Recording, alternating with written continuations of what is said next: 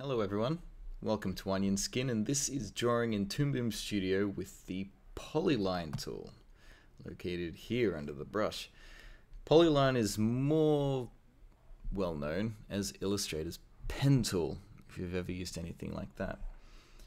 In the previous video we looked at drawing using vector points with the rectangle, line, all that kind of thing, drawing a shape and then manipulating it into a different shape. The PolyLine follows these similar rules, but will create a shape using one point at a time. Like this.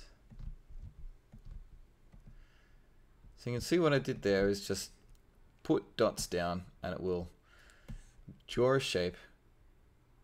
Like it will connect the 2 points with a straight line. So dot, oh, sorry.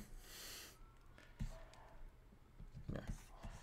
So you put one dot there, it creates it there, and close off your shape by rolling over the end. You see it gets a little circle on the pen and it will connect it all up. Then you can go into your contour editor and manipulate it around and get it looking good, just as we did last time.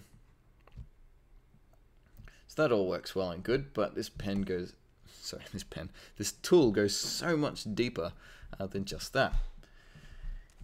If on the second point we don't just put a dot, but we click and drag, you can see what's happening there. It starts pulling a line out, or a curve out, influenced by the direction of this handle that's coming out. You see it pulls out two handles of equal length, and the curve will be pulled out from how long it is. You can see as we kind of turn it around there. You get the idea on what's happening. So you kind of move it around until it gets right. Oh, there we go. And then when you click on this next point, you see the curve is already been influenced by the handle before it, plus the new one. So you get all kinds of crazy and funky shapes.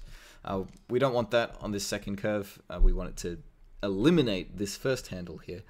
So if you click on the red one, you see a little X appears. It will drop off that. And now that line's completed. That's finished. So we can start a new one by clicking right where the first one was, draw another curve, there you go, complete that. Start another one. Oh, sometimes you need to pull the line a lot further than it will allow. So undo that, there we go. Oh, jeez. Yeah, that's better. Now this tool does take a lot of getting used to. I've seen many folk, spend like the first couple of months using the pen tool or the PolyLine, and it just blows their mind. They find it very, very frustrating and don't really like using it at all. But it seems to have a light bulb moment to it. When it suddenly clicks and you understand what it's doing, it becomes most people's favorite tool, and they can't live without it. Some even preferring to draw this way, like with the mouse, or rather than drawing with a brush, because you can get more control over your line and it looks much tidier as well. It can look a lot more professional than if it was done by freehand. So you can make your drawing on a piece of paper, scan it in, trace over it with this, and then animate it from there. But the implications are pretty extraordinary. Oops.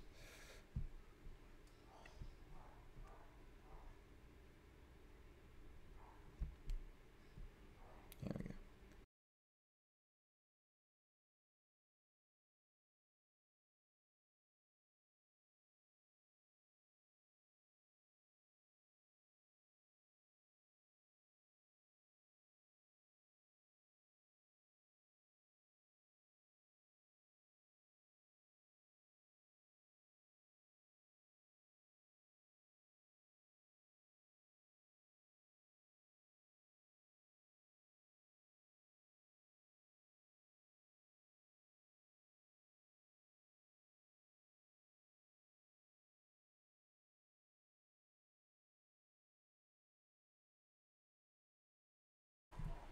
There we go, all done. So you can see how that arm's been built. We had complete control over every single point that went down, and we can get that arm looking exactly the way we wanted. So have a go at finishing that off on your own, see how you do.